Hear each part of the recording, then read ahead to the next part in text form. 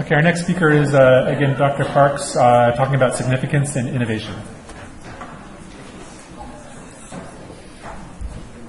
Okay, thank you.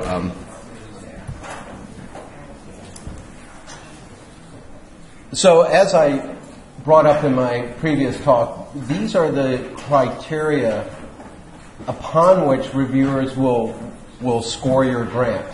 These are called the score criteria. They actually give individual scores to each of those based on this scale, a scale of 1 to 9. So 1 is exceptional, 9 is, well, don't get a 9. That's my advice. And the scores that they give to these actually are not discussed in the study section, but you'll see them in the summary section. But two of those, the ones I'm going to talk in this presentation, are significance and innovation. And they actually end up being part of the overall impact. What the overall impact score, it's not the mean of the individual scores that they give to these criteria, but it's something that how different reviewers rate each criteria. So as I said before, that significance, investigator, and approach, I would say, are the most important. And innovation and environment, less so. But they can definitely have an impact. And just to let you know that, so these get individual scores of 1 to 9, or the overall impact, again, is scored on this as 1 to 9. And then you take the mean of all the scores in the study section, multiply it by 10, so your final impact score could be 10 to 90, and typically that's percentiled against all R01s at that study section over the last 3 meetings. So the percentile score ends up being the important one, and that varies. So innovation. What is innovation? So innovation can be new concepts that you're challenging a new paradigm or dogma in your field. Or it can be technical, new reagents, new assays, new technologies, etc., new approaches. The one thing about innovation, the NIH rules spell this out, is that a grant does not have to be innovative. Now, they say that. It's actually never made sense to me, because we're supposed to be doing something new. And doesn't new kind of imply that it's just being innovative? That said, it's just, it ends up not being a major review criteria, but it can be a big hit, big plus. That's to say that if the reviewers think that you just have a moderate level of innovation, you're using established techniques, you're using established models, but you are pushing the field forward, I don't think it would hurt you. But if you really come up with new dogma, incredibly interesting new technologies, like if you happen to be writing a grant where you first propose polymerase chain reaction, that might go over pretty well. And so it can be a big plus.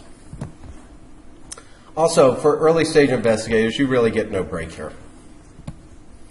The other thing about innovation that I've noticed over the years is how it's reviewed. So you have to write a section on innovation, and typically what the applicant's assessment of their innovative strengths are in their proposal does not equal what the reviewer sees. And if other people who reviewed grants, this just has been my experience. So what is my advice on writing the innovation section? Keep it short and keep it realistic. That's it. I wrote a grant last fall, which did get funded, thank you very much. This was my entire innovation section, which was routinely, it scored very well among reviewers. But the point of it is not what the words are, but that it's only 4 lines long. And I don't mean to sound cynical, but after reviewing grants for so long, I have just not seen the innovation section to be something that really weighted in my evaluation of the grant. So another bit of my advice is don't waste space on writing the innovation grant. Use that space to improve your experimental plan and approaches. As well as this section, significance.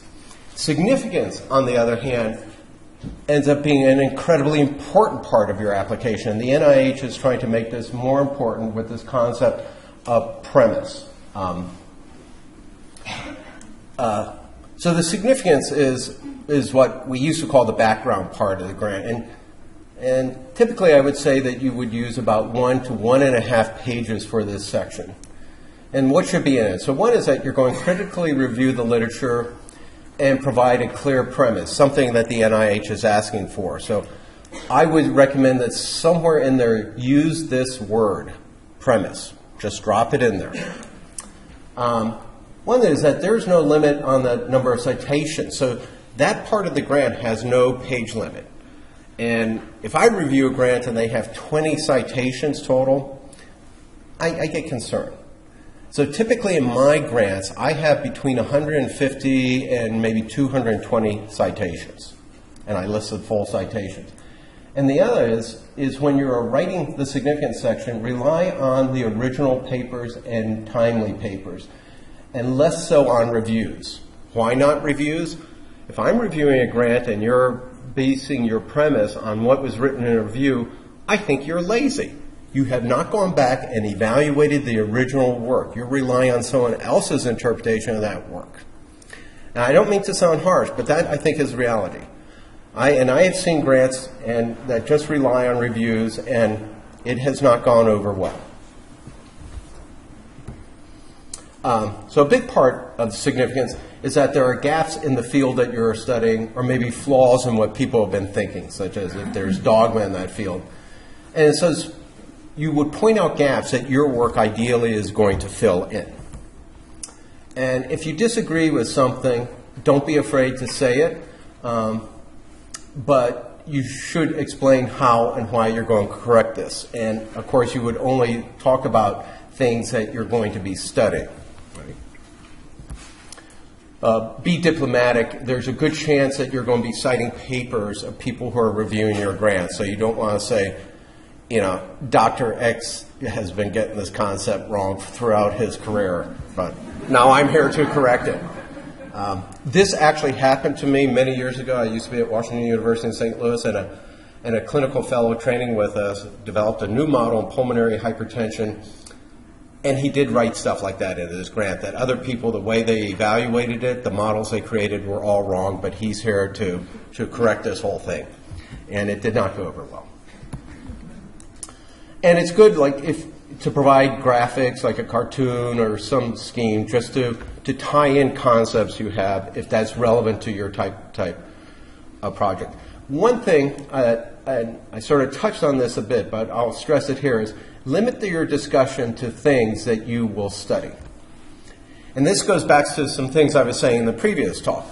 You don't want to put things in the reviewer head that they have to remember as they read their grant that is not relevant to your grant. I will give you an example. I was reading an R01 application several years ago, and the applicant had a paragraph, a sizable paragraph, based on transcription factors controlling the expression of whatever protein they were looking at. And they had it in detail. I said, okay, I have to remember these transcription factors because there's going to be studies on it. There were no studies on it. And so I wasted that precious bit of short-term memory to something that wasn't necessary.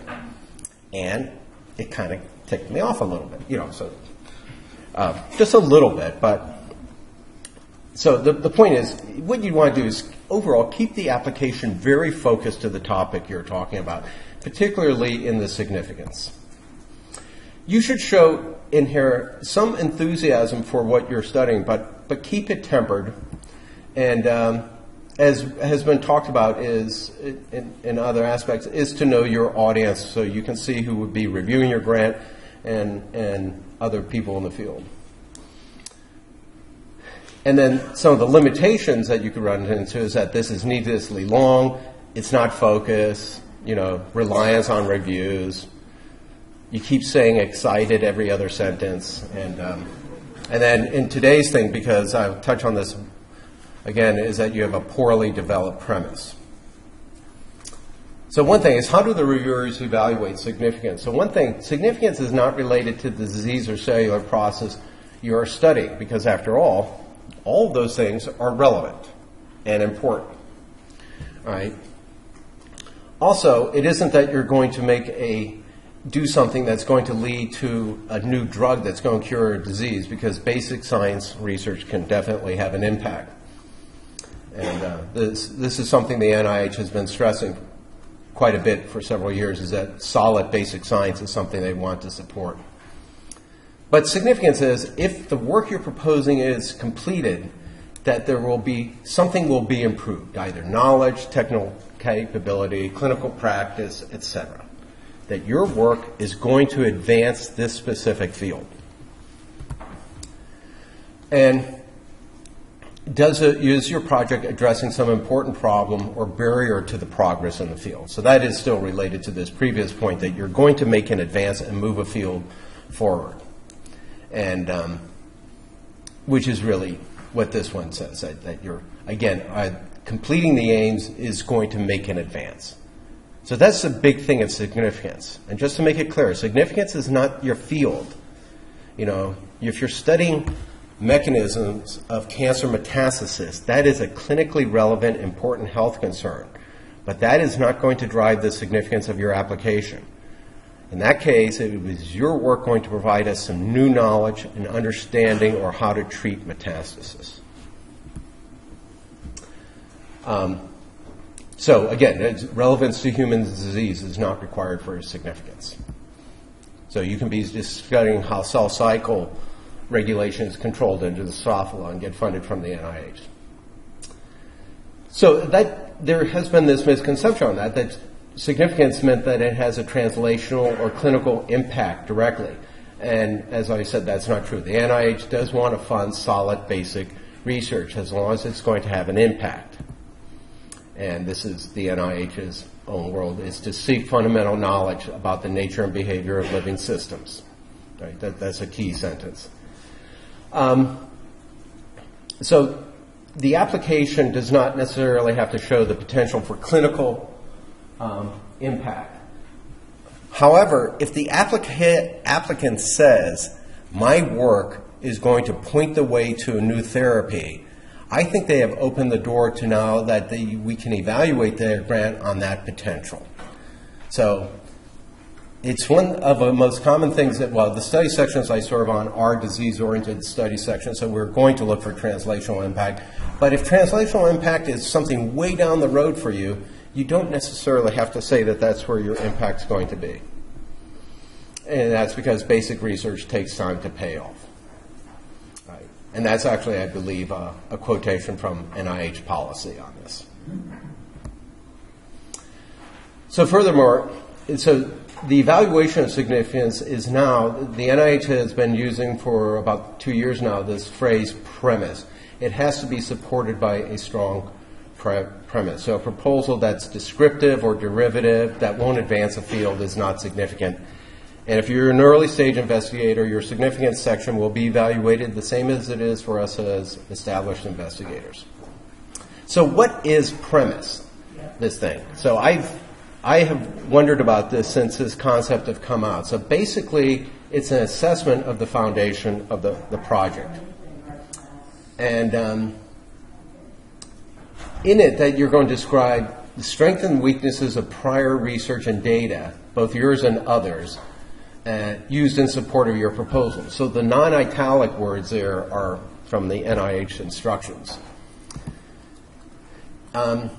Describe how your research will open up any, address weaknesses or gaps, and scientific premise is reviewed as part of the significance criteria. And it's actually, they're saying if the premise is considered to be weak or a failure to address it adequately will affect the overall impact. And so I've been talking to people who recently served on study section, and they said, yes, do you serve on study section? And yes, you have to address premise out front. And do I have another point here before I go on to my cynical aspect of this? My perspective on premise is something that we've always been doing anyways as part of writing a grant. We're talking about what is the background, what is the literature, where are the holes? And these are things that have been part of grantsmanship, ever since I was a youngin' starting out last century. And so my only advice here, or my key advice in writing the significance section, is discuss the rationale, the background and the rationale for what you're doing, what advance you're going to make, and in there somewhere use the word premise. Right? Would you? Good? So one thing that confuses a lot of people is significance of the grant versus the overall impact of the grant. And they're actually very similar, so this can be confusing. But significance is scored independently than overall impact. Overall impact is the final score of how your grant as a whole. So it integrates all 5 scored criteria, but the first point up there is actually very similar. And those are NIH words that I've used in making this slide. Significance is the focus on relevance and likelihood of making a meaningful advance.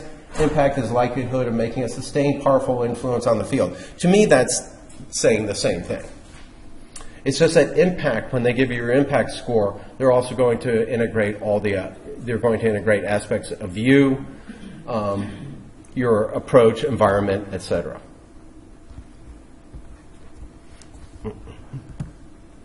And then finally, this is just